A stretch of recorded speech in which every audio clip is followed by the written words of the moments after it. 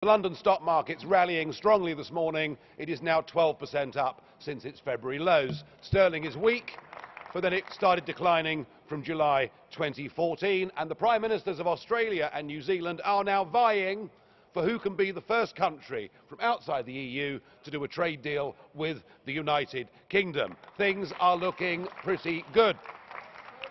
The only upheaval is political upheaval, where we've seen a Prime Minister resign, and indeed the British Commissioner, Lord Hill, resign. They've both done so, I think, for the right reasons. You never know, we may be getting rid of a Labour Party leader as well.